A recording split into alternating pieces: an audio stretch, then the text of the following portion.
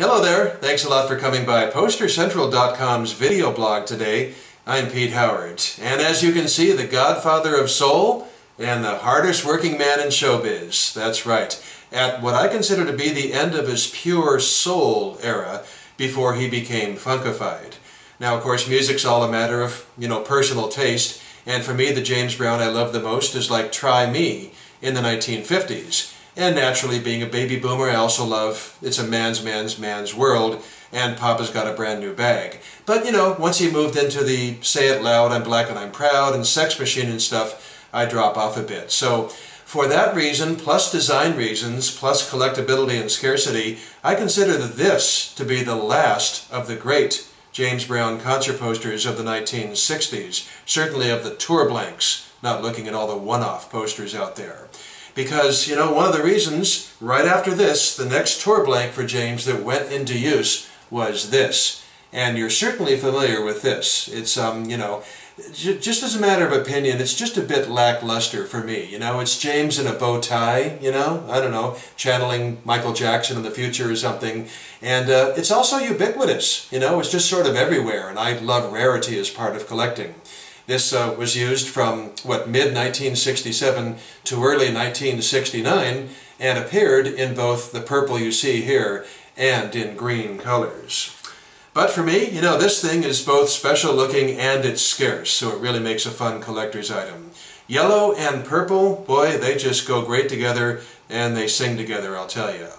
And then right there in the middle, you've got James's big smiling face dead center on the poster, beautiful. And then you've got a killer hit under his name, I Got You, I Feel Good, biggest pop hit of his career, number 3 in 1965. And you've got one of his 4 famous nicknames on there, Mr. Dynamite. Now, among the other song titles, it does have a couple of R&B only hits. Don't Be a Dropout was number 4 R&B, and Money Won't Change You was number 11. It's kind of funny, I have to admit, when I first saw this poster, I thought Don't Be a Dropout was a PSA, public service announcement. Again, if you're a baby boomer, you might recall the Beatles' She Loves You single on Swan Records said, "Don't drop out" on the label. So, I thought it was just part of that campaign. And then on the poster, you do have, in the black box there, next to James, the Famous Flames.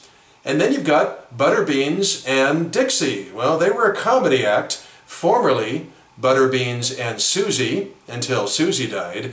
And then Butterbeans, for heaven's sake, the male half, he carried on because he had been in show business for 50 years. Wow, holy cats. And look at that, typical for a James poster, Go-Go Dancing Girls. How fun.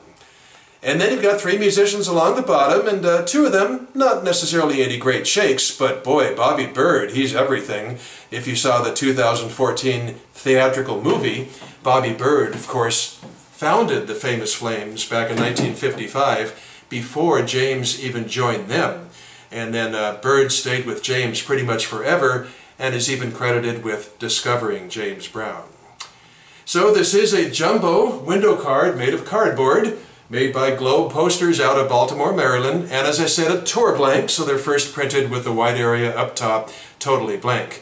And this one is for the Tucson Sports Arena in Arizona, as you can see right there, and it says Show and Dance at the top, Sunday, February 5th, and then it's kind of funny under the Sunday there, the way it just drops off the edge, it just says 8:30 p.m. until.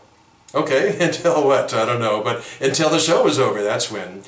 Advance admission, we have on there $3.50 and at the door $4.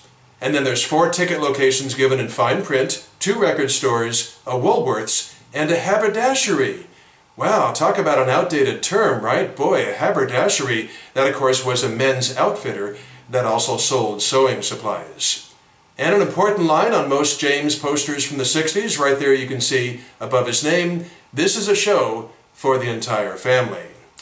So now, this is where the fun really comes in. I often have pictures to show you other examples of a tour blank, but I'm lucky enough and privileged enough to be able to have a couple of more real ones to show you from the exact same month. So let's go ahead and get to those. 1 week later, Sunday, February 12th, it even says Lincoln's birthday on there. Oakland Auditorium, with a very simple and uncluttered venue box in this case. Tickets, $3, $4, and $5. And for the third poster, let's go ahead and jump ahead 2 weeks. Saturday, February 25th at Eagles Ballroom in Seattle, Washington. And advance tickets, $4. Now that's interesting, just one price. And on sale at Bon Marche and Vivian's Travel. And then down at the bottom, not surprisingly, you do have that simple credit in the white margin, Globe Poster, Baltimore. So, this is a tour blank with 3 different examples, not just within 1 year, but within 1 month of each other, as you just saw. So, needless to say, the color portion is all identical for the 3, right?